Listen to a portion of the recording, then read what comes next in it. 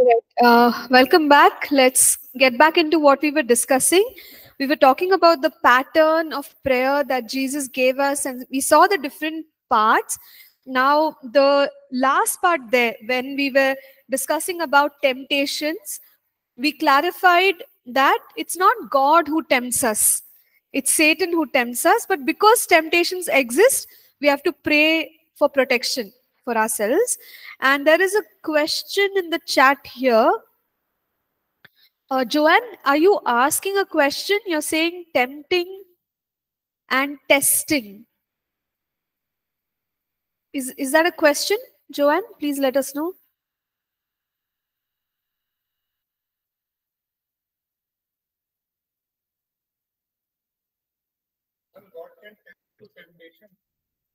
No. Temptation is not from the Lord. So there are three things that we observe: test, temptation, trials. Tests are from God. For example, Abraham. Abraham was asked to sacrifice his only son, Isaac. That was a test. Why does God test? To in order to see our character. But we know what happened at the end of the test. God came to his rescue. Okay, and generally people say if you're going through a test, then it's only meant for promotion. Meaning, God leads you through a test to strengthen our character and equip us for what lies ahead of us. So, God's tests are very positive like that. But while we're going through the test, it will be challenging. So, tests are from God.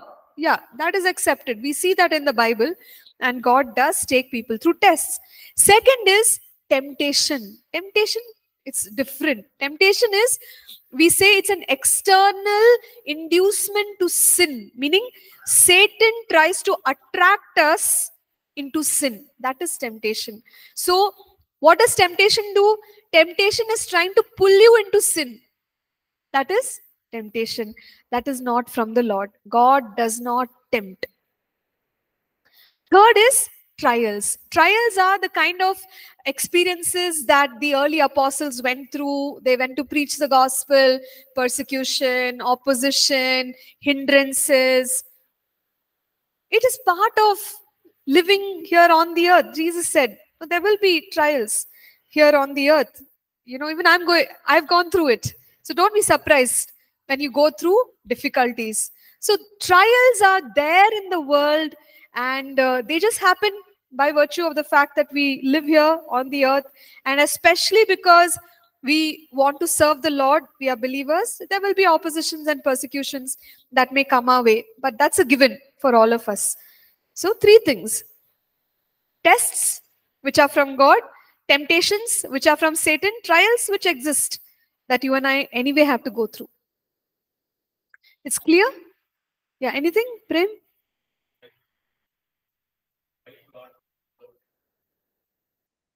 Why is God allowing temptation? See, we won't say allow. As long as we are here in the world, in the flesh, it's a given. Hmm.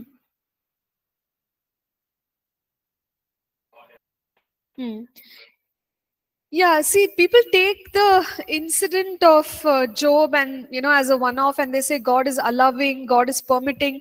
But you see, these trials and temptations exist in the world anyhow. It exists, right? If I'm alive, I'm not immune to temptations.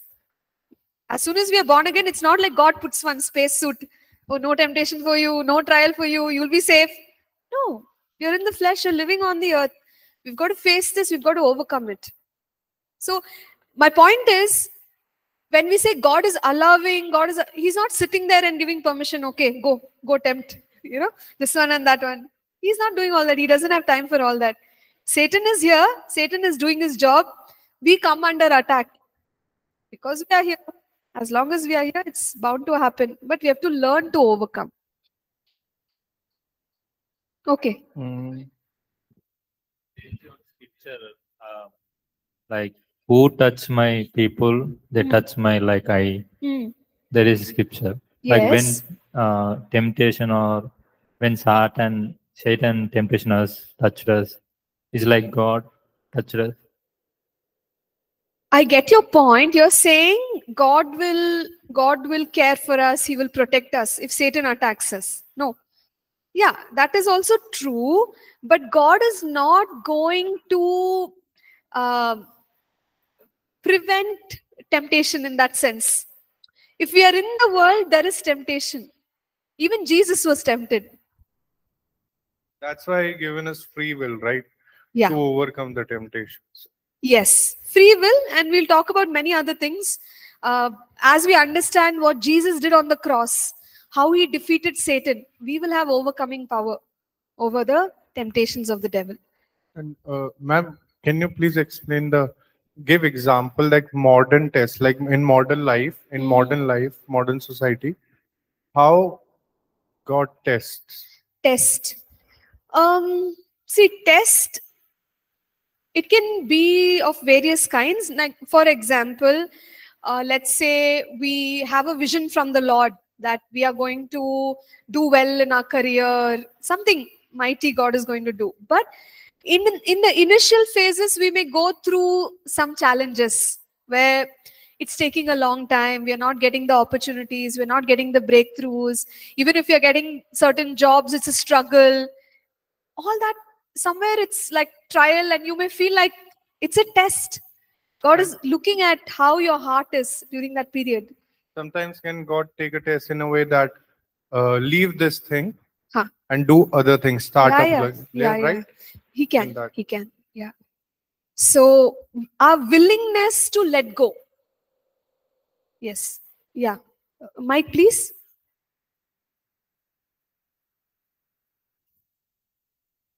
I'm a little confused about how, sometimes we make decisions about temptation, make decisions in our heart. Okay, today I'm not going to eat any sugar. Okay. So how does the devil come to know? Because devil can't read our mind. How does devil come to know? Okay, and that day only there'll be something like, passing through things where we get free. Okay. So how does, because they are talking about temptation. Yeah. There are times when I resolve in my heart only, not even write anywhere.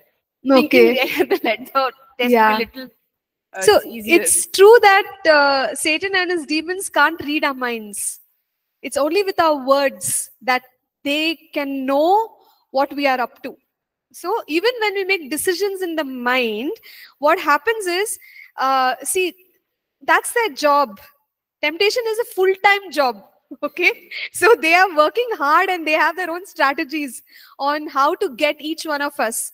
So what demons tend to do is they just study you, your behavior, your everything. You never said it, but they observe and they get it. Yeah. Yes, Vinay. Mike. We are supposed to be talking about prayer. We're talking about temptation. Okay, we'll take a little more time and then we'll get back into our topic. The question that was asked, like, why does God allow temptation, or how can I be tempted in certain areas? James, we already read James 1:13. God can't be tempted nor can tempt us. Others, but if we follow and just read verse 14, but each person is tempted when they are dragged away by their own evil desire and enticed. Right. So, as for the example of sugar, your body is used to taking sugar. So when you see sugar, your body is taking there. I don't think Satan is coming, hey, eat sugar, or I mean, not just, I'm not trying to pull you down, but just giving that example, and it applies to all sorts of things. Like all of us are weak in one or the other area, and because we've been doing again and again, Pastor also said Satan reads our behavior and he gets it. So if somebody is weak in eating, he'll give food. If somebody is weak in women, he'll show women. If somebody is weak in money, he'll show money. So that's how. So there are also two things. thanks Vinay for sharing. Two things. So when we talk about temptation, we'll study about all this in a subject called believer's authority. There is external, which is what we call temptation. External comes through Satan and his demons. But what Vinay is saying is flesh. Flesh is internal inducement to sin. So we have a pull from both sides, inside, outside, which is why we have to learn how to overcome. We will learn how to overcome. One simple way to overcome, the way Jesus overcame temptation, scripture. It is written. It is written. Yes. Can we also say that temptation, how can we differ or how can we differentiate temptation from test? Is temptation takes us away from God. Test will bring us closer to God. Yeah. So. Yeah. Sure. Yes. Thank you, Vinay. Any question?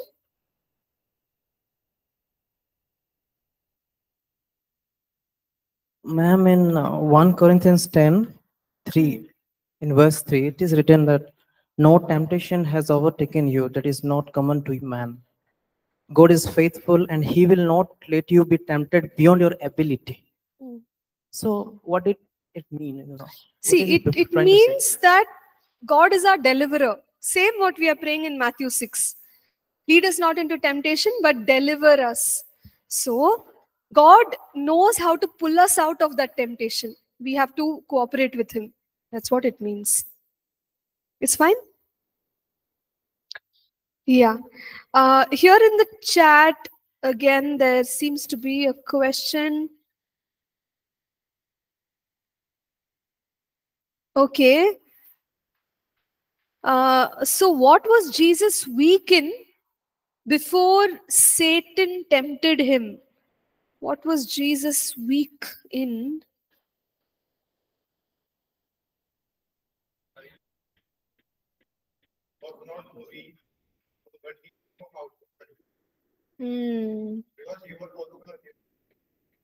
Yeah. So let's quickly look at Hebrews chapter 4.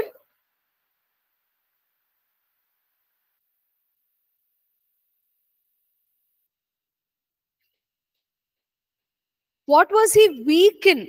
Okay, Joanne, that's what you're asking. But see, the fact is that he was a human being. So when one is a human being, we are just open to temptation. Just 1 second. I hope I'm getting it.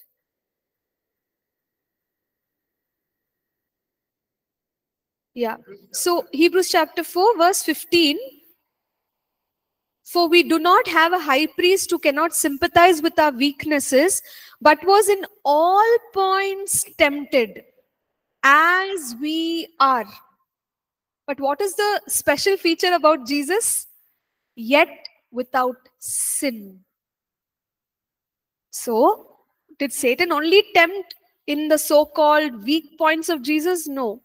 Everything, tempted in every way. But what is the lesson or the example that Jesus gave us? Being tempted, we can't prevent it. But we can overcome, yet without sin. That is the pattern. That is the example. Temptation is there. But that doesn't mean that we have to sin.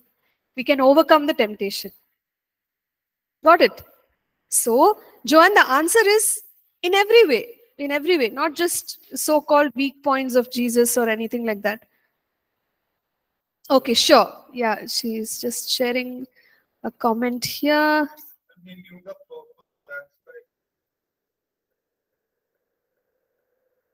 No, not just because of the purpose. See, the life of Jesus is a pattern. As a man, everything that he was able to do, he's saying, you can do it. I can do it. Because he's already given us the authority. He's already defeated Satan. So we don't have any excuse. We might say, oh, Jesus, you don't understand. You don't understand 21st century. He says, I understand everything. I was tempted in every way, yet I never sinned. So if I can do it, I give you the authority, you can do it. So that's the bottom line. Let's come back to our chapter. Okay, finally, we went all over the world and came back. So, chapter 6, verse 13, we understood it's not God who leads us into temptation, but He delivers us from all evil. So, we can pray, Lord, protect me from every form of temptation. Again, there's so much regarding temptation. Temptation can happen in the smallest or the deepest parts of us, like our thoughts. We may get a wrong thought, temptation.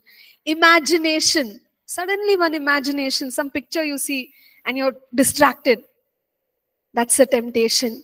Satan can tempt with regard to our desires and affections, wrong kind of desires, wrong kind of affections. We've spoken about lust, right? So how he can induce the wrong desires in us, that again, if we don't overcome, it will lead us away from God. Then other things, plans, personal plans. We have, according to God's speaking to us, we have certain plans. But what Satan will do, he'll put new plans. Hey, why don't you do this? Why don't you meet so-and-so? Why don't you go the other way? And we end up in trouble. So he can induce a particular plan. Or with regard to the things that are attached to us, a temptation may come through our workplace, a temptation may come through our finances, temptation may come through the family. In many ways, if we are not on guard, then we will not be able to escape it. So basically, the prayer is every day, God, protect me. I am on the narrow path. I am on the right track. No temptation should overtake me. Give me the grace, give me the strength, give me the wisdom, protect, whatever you want to pray, just pray thoroughly. So that's the point. And finally, in the same part, this latter part of the same verse says, again, for yours is the kingdom and the power and the glory forever. Amen. So how did we start the prayer? Hallowed be your name. Magnify God. How do we end the prayer? Magnify God. That's how Jesus taught us to pray. Now, how to use this pattern? Take the pattern. You can just write it down. You can say, hallowed be your name. Spend 10 minutes in your own language, praising and worshiping God. Then, the next 10 minutes, maybe you want to pray, let your kingdom come. In your own language. And think about different areas of your life and say, God, in all these areas, let your kingdom come. You may want to pray for the city, for the nation. So make it 20 minutes. So 30 minutes up, right? Next point or next pattern there. Pray for daily bread. You may want to take 5 minutes for this. Okay, 35 minutes we spent. We just prayed for all our needs. Another 5 minutes you pray for the needs of other people. So 40 minutes up. Okay. After that, you use the next pointer here, forgiveness. 5 minutes, just think, do I have anything against anyone? Release forgiveness. Following that, take time to pray, God, protect me from every temptation. Already 50 minutes. Final last 10 minutes, you're worshiping God, you're praising God, all glory, honor, majesty, everything belongs to you, oh God. 10 more minutes, you're worshiping God. So even if we don't know how to pray, Jesus taught us. He said, look, you pray like this. For daily pattern, you can use this. There are many different patterns that people use. But this is the pattern that Jesus taught us. It's a good one. We can use it in our everyday prayer. If we don't know how to pray, just as I shared, make a structure. And you can write down, sort of break up the points and write there and spend time praying unto the Lord. So that's what we learn from the Lord's Prayer. Now let's move on to praying in the Spirit. So praying in the Spirit is a privilege. It's a huge privilege. What is praying in the Spirit? The Bible talks about partnering with the Holy Spirit in the life of a believer. So there are encouragements with phrases like walk in the Spirit, pray in the Spirit, be led by the Spirit. There's a lot of partnership which is required with the Holy Spirit in the life of a believer. You have a course on the Holy Spirit, isn't it? You have this here, right? So anyway, in detail, you're going to study in that. So I'm just going to touch upon prayer in the Spirit. What is the meaning of that? Some people may state that praying in the Spirit means praying intensely, praying with all your heart. Pray with the Spirit. So some people interpret praying in the Spirit like that. Is that the meaning of pray in the Spirit, or is it something else? Let us look at a passage, 1 Corinthians 14, verses 14 and 15. Can someone read it, please? For if I pray in a tongue, my spirit prays, but my understanding is unfruitful. What is the conclusion then? I'll pray with the spirit, and I'll also pray with the understanding. I will sing with the spirit and also sing with the understanding. Great. So Paul is writing this. Remember what we asked? The question is the meaning of praying in the Spirit, praying intensely? Is that what it means? Right? Answer Paul is giving. Paul is saying, if I pray in a tongue, my spirit prays. So what is praying in the Spirit? Tongues. It's tongues. If I pray in a tongue, my spirit prays. But my understanding is unfruitful. That means when we pray normally with our words, that is called as praying with understanding. Because when I say something like, God, I magnify you, bless my life, meet my needs, my understanding is involved. I'm thinking about all these matters. Okay? So when I pray in tongues, what is Paul saying? When I pray in a tongue, my spirit prays, my understanding is unfruitful. That means I'm not able to understand what I'm praying. So when we pray in tongues, I'm sure most of us have that experience. What are you praying? I don't know. I'm just praying something. What is happening? My spirit is praying. What is happening to your mind? I don't know. I can't understand what I'm praying. So praying in tongues is like that. My spirit man prays. Yesterday, we talked about those who were there, at North. 1 Thessalonians 5, verse 23, we said spirit, soul, and body. Remember? So when we say spirit is praying, that's the innermost part of us. The inner man is praying. How does he pray? Or I'm just using he, with no offense to the women, okay? But what we mean is the spirit is praying in a language that the mind cannot understand. Everyone understood what I'm saying? Yeah? So the mind cannot understand when we pray in tongues. Now, what is Paul saying? He says, verse 15, what is the conclusion then? I pray with the spirit and I will also pray with the understanding. I will sing with the spirit and I will also sing with understanding. So there are two ways of praying. He's making a clear distinction twice. He says, pray with the spirit, sing with the spirit, pray with the understanding, sing with the understanding. That means you and I can pray in two ways. We can pray in tongues or we can pray in our own language. When we pray in our own language, that is called as praying with understanding. Everyone fine with that? Great. Yeah, there was a question. Any question? Yes. Like this.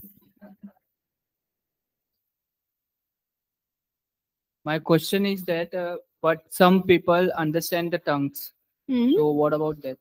Yeah, so when we study about the gifts of the Holy Spirit, we will see that there are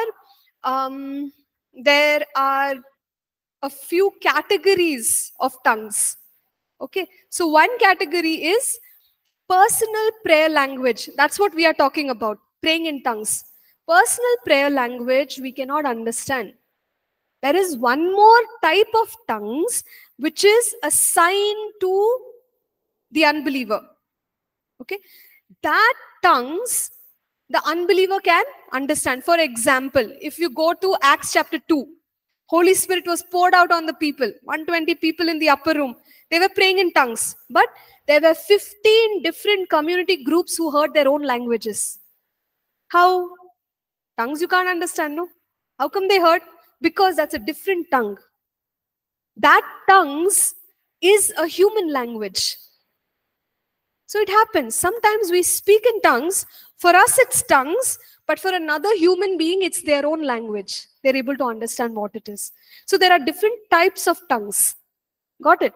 But the tongues that we are praying about, we are talking about is prayer language, which Paul is saying, my spirit prays, but my understanding is unfruitful. I can't understand it. We can't understand it. Yeah?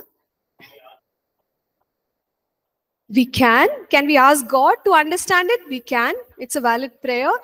So some people, what they say is, as we ask God to understand, usually after we finish praying in tongues, God may put that in our spirit. What did I pray for? You may get the knowing of what you actually prayed for. It's possible. Or second is, there is a gift of the Holy Spirit called as interpretation of tongues. So if the gift of the Holy Spirit is operational, you can understand what that person spoke. Yeah? 1 second, I'll just come to this question. Pastor, you said like spirit, soul, body. So we are we are also in three parts. Yes. So the innermost being is the spirit. So when we are speaking in tongues, so we are partnering with the Holy Spirit and we are speaking in tongues and praying in tongues. Yeah. So the Holy Spirit is putting words in our spirit, and those words are coming out of our mouth. Correct. Yes. So it's not that our own spirit is making up something, and no. So the Holy Spirit is putting words in our spirit, and those words are coming out of our mouth. Yes, that's correct. That's correct. So how can we say that?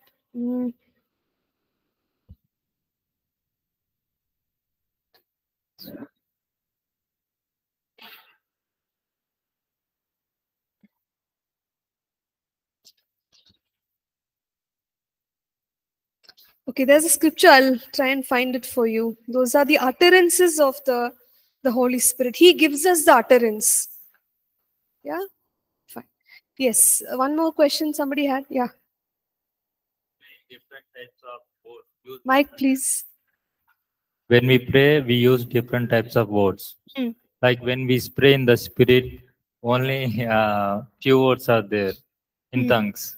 Like everyone using that type of words only. Like how can we find they are speaking tongues? Yeah. Like sure. So let's look at two verses. Let's go to 1 Corinthians chapter 13. Oh, sorry. Yeah, it's 1 Corinthians 13.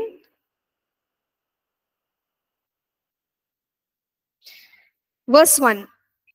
Though I speak with the tongues of men and of angels, but have not love. Though I speak with the tongues of men and of angels. That means the language that we speak, it can be human or it can be angelic. Okay. So the language which we are speaking, right, when we are all speaking in tongues, it can be some human language. I remember this was maybe 2018 or 2019. We used to have a supernatural hour. And in the supernatural hour that day, we were all standing in one big circle and we had some African students. There was a brother from Congo. And we were praying in the spirit. We were praying in the spirit. And he just stopped because what another person was speaking was, I don't remember which African language he mentioned, but I think Swahili or something. He was shocked. He's like, why are you speaking Swahili? He heard his own language being spoken, and it was another Bible college student who was speaking in tongues. So when we are praying in tongues, it can be a human language or an angelic language, but whatever I'm speaking, I cannot understand. The person who is speaking cannot understand. Got it? But Now, ma'am, yeah, once again, I'm trying to answer his question. And Prem is saying that sometimes we repeat the same language. I would say don't worry about it, because ultimately we'll come to it. 1 Corinthians 14:2, it says, when we pray in an unknown tongue, we speak mysteries unto God. Meaning, who is the audience? God is the audience. God is understanding. So, no problem. Why do we worry? You don't worry. Same language, different language, same words, different words. God is understanding what we are speaking. Okay, that is one point. Another point is, usually when we speak in a language, sometimes there is repetition of words. For example, we keep saying and, then, so. But am I making sense? I'm making sense. I'm repeating certain words, but my language is making sense. So who knows? We are repeating the certain words, but it's making sense. It's a language. Don't worry about all those things. God understands. Fine. Prem. Okay, good. Next. how do we know that we are speaking the correct thing? And like, Yeah. if someone is speaking in tongues, Huh. but how will he or she know that they are speaking the right thing and it's from Holy Spirit? Yeah. So Because in the beginning, yes. people get confused that if it's me or if it's the Holy Spirit. Yeah. And then if someone asks that, how do you get this word? Then people get scared that what to explain. See, we must understand that the way God has created us, the way He has designed us, is to hear His voice and to understand His will. That's the normal design. And we as God's people, we have a knowing from God. So, see, there are many things that have happened in our lives when we knew it was God. And there are things that have happened where we felt it was not God. How did you know? It's hard to explain, but we knew, because that's how God communicates to us. So I just want to give you one scripture. Romans 8:16. It says, the Spirit bears witness with our spirit that we are children of God. That means the Holy Spirit is making it clear to my spirit that He's speaking like this, or He's doing like this, or this is from God. So this is what I must look for. If I have the peace of God, if the Holy Spirit is bearing witness in my spirit, I have confidence that this is from the Lord. So look for the witness of the Holy Spirit. Just pray and say, Lord, make it clear to me. And the Holy Spirit will make it clear to you. You'll feel confident that it is from the Lord. One word we should speak rapidly. Yeah, so see, when it comes to tongues, we already said that we can't understand it, okay? But whatever words we are getting, we can speak, even if it is one simple syllable, because tongues is a language.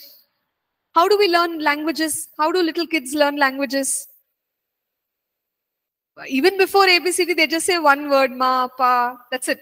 They can't say more than that. They keep saying that for a couple of months, or even for a few years. When we are praying in tongues, it's like a language. We start like that.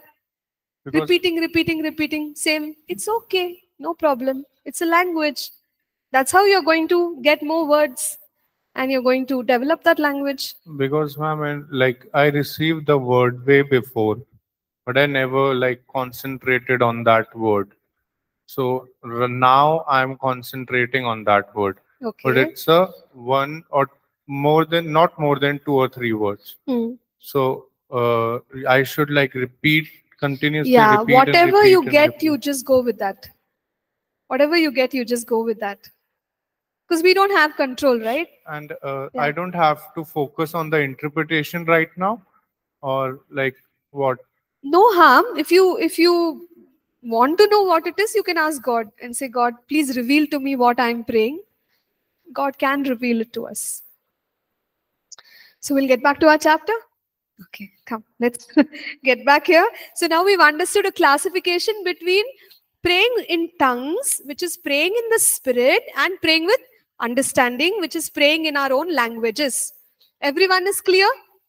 No confusion, no doubts. Okay, good.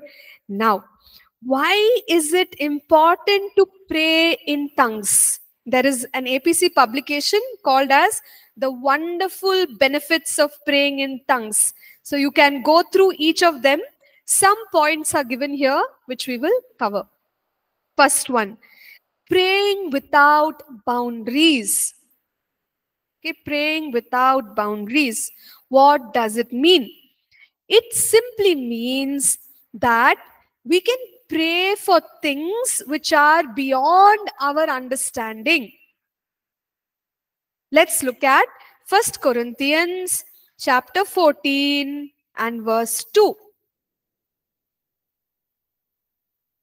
It says, for he who speaks in a tongue does not speak to men but to God. For no one understands him. However, in the spirit, he speaks mysteries. Mysteries. What is that word mysteries? Any Hindi speaking people here? Do you have your Bible with you? What is the mysteries? Huh? Rahasya. Okay, Rahasya. Any other language speaking people? Kannada, Tamil, Malayalam? Adasyam. Okay, Adasyam is Tamil. Okay. Yeah, okay. We have people from other countries here. So anyone, you want to just share what that word mysteries is in your language?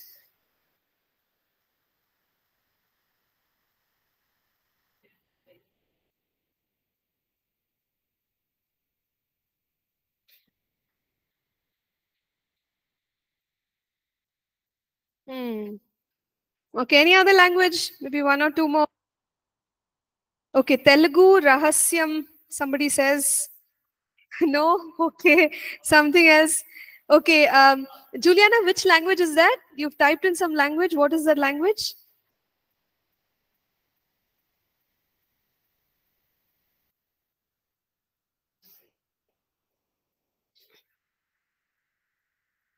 Okay. Kikuyu. Okay, that's a new language. So she's written, it's Kiriga in their language. Any other language? Mystery? What is mystery? Rahasya. Okay, I'm not able to pronounce it, but yeah, similar.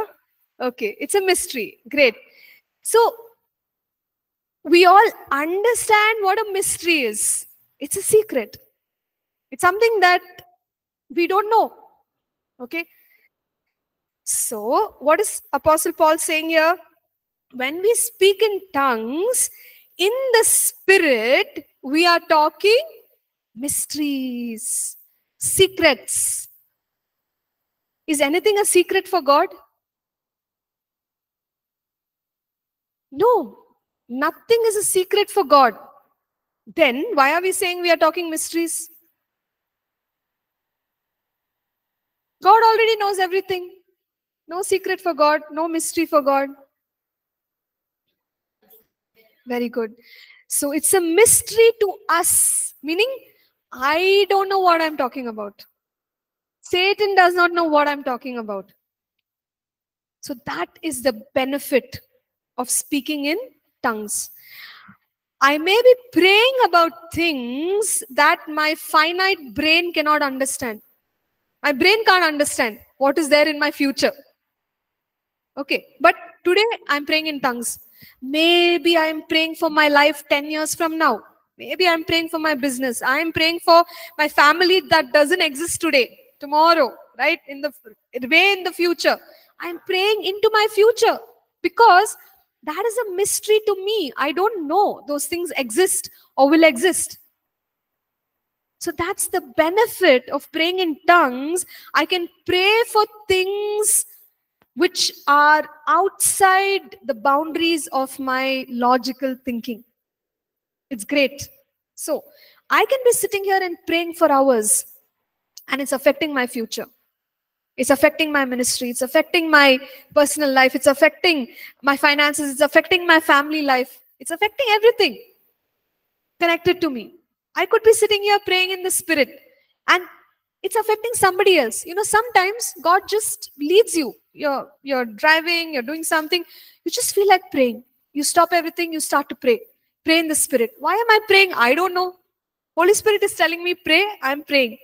Maybe we are praying for somebody else. I've heard many such testimonies where, people are encouraged to pray, and they pray. And later on, they hear that somebody was in an accident, or somebody was in the hospital, or something was happening. At least they come to know in certain situations. In certain situations, we don't even know what we are praying for. I heard one testimony of some preacher. He went to do big ministry in some place. But that night, he was having terrible stomach pain. Terrible. Like he felt like, his life is only going to end. It was so bad. And so he was just crying out to the Lord and saying, Lord, my life, it's in your hands. Heal me, heal me. And then suddenly he felt like warm oil was being poured out on his stomach, and the pain left. So he was so grateful. He was thanking the Lord. And, he asked, like, God, how come? How come all of a sudden the healing came? So he felt in his spirit that somebody was praying for him. And then he was a prophet. He passed away. And so he said, God, I want to know who it was, who was praying for me. And then God revealed it to him in the spirit. He was able to look into a particular country that he doesn't know. And he saw like a jungle. And he saw some, like a hut.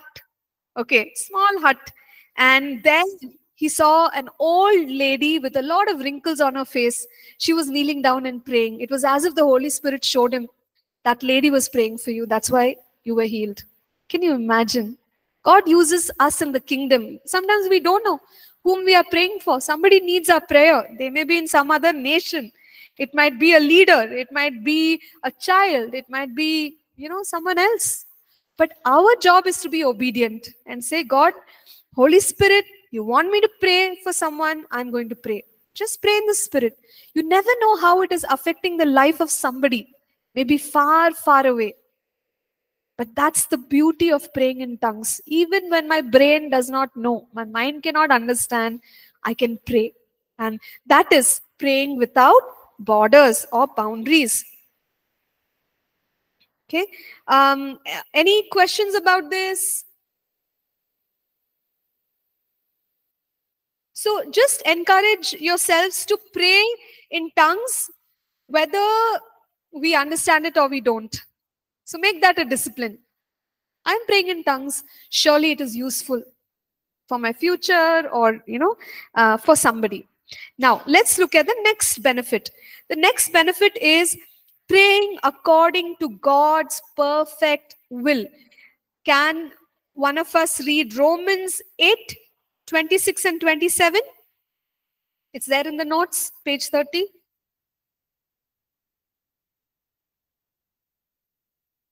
Romans 8:26 to 27. Yes, please. Likewise, the Spirit also helps in our weakness, for we do not know what we should pray for as we ought. But the Spirit himself makes intercession for us with groanings which cannot be uttered.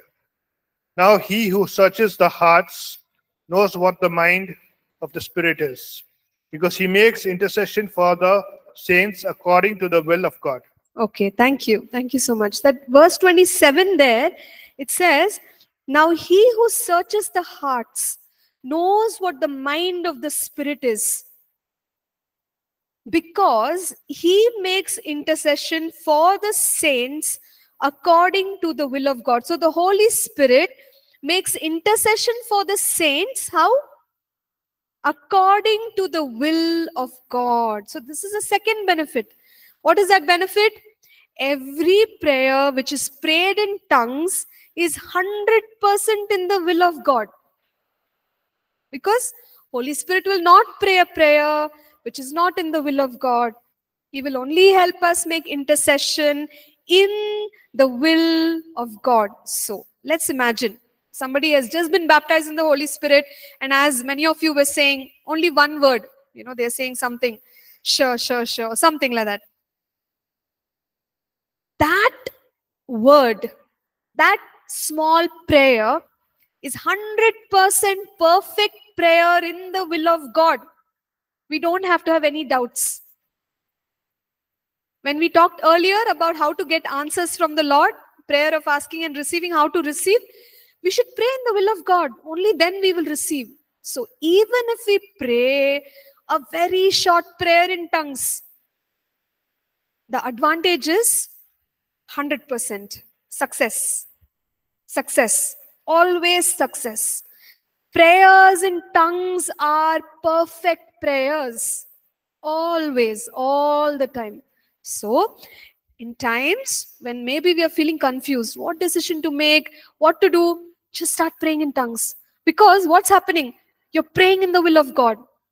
Mind cannot understand what is the will of God, but spirit man can pray. You're praying, and God leads us into his will. Because it is 100% in the will of God. That's what scripture says. Romans 8:27. He makes intercession for the saints according to the will of God. So, how powerful. I can pray in the will of God. And just take time. Through the day, anytime we can actually pray. So, let me just stop here. Almost run out of time. But let me also say this, that praying in the Spirit, because it does not involve our understanding, we can pray anytime, every time. So, the mind can be focusing on something. Like, for example, I can be reading the Bible with my mind, but I can be praying in tongues with my mouth. So, how much should we pray in tongues? How much should we pray? 1 hour, 2 hours, 3 hours? Yeah, as long as you can, as long as you wish to. That's again an advantage where God says, you can always be connected to me. Always, without any break. So as you're walking, as you're doing other things, we don't have to pray loudly. Sometimes we can't pray loudly. When we are in a prayer setting, maybe we can pray loudly, but most other times, we can even pray quietly. Right? I remember in one of my jobs, I used to sit in one place, and because it was at a spot where they had CCTV cameras. Okay, so I was literally sitting under the CCTV camera only, that's my position. So I have to work from there. Whatever I do, everything is visible. So I can't be screaming in tongues, right? So I used to work on my computer, but I'm constantly praying in tongues. My mouth is moving very little or not moving at all. So I'm just praying in tongues the whole time, but working also, because it's possible. You can be driving your car, riding your bike, and praying. It will not affect our concentration. That's what I'm trying to say. So we have an opportunity to pray at all times. So I encourage all of you, pray as much as possible to your heart's content in tongues, because it is very powerful. With that, let's close for today. And I'm going to request someone from the online batch to please pray.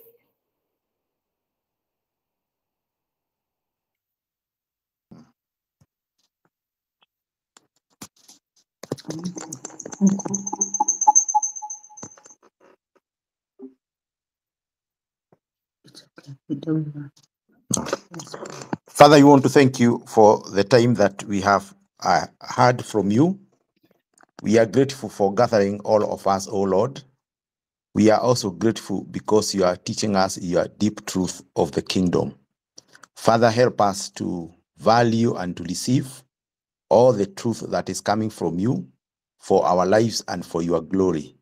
And now, even as we break for the day, we pray that you'll be with us, you'll watch over us, You will take care of us, Lord. We want to pray a blessing over our teachers, our pastors. Would they, Lord, be blessed of you, and would you meet them at the points of their needs? Yes, we pray in Jesus' name. Amen. Amen. Thank you, Brother Mwai, and thank you, everyone. God bless you. Have a great day and a wonderful week ahead. And do you want to speak?